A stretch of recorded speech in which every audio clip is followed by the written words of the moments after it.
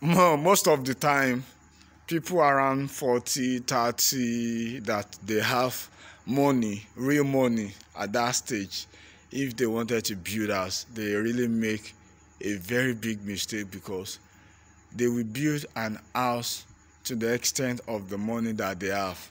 Maybe if they have like 30 million or 500 million in their account, they will just build that house very big to the extent that to go from parlor to the kitchen would be like mission impossible, not knowing that such building might not serve its purpose when you become older, because you need a very special and confined place.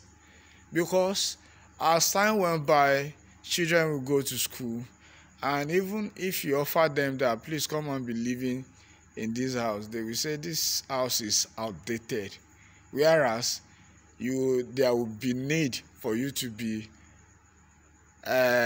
reconstructing it. I think you understand what I'm saying. For this reason, if you wanted to build a house, and a house that is very comfortable and very spacious and not too big, because at the end of the day, big house and upstairs house might not serve its own purpose when you become older.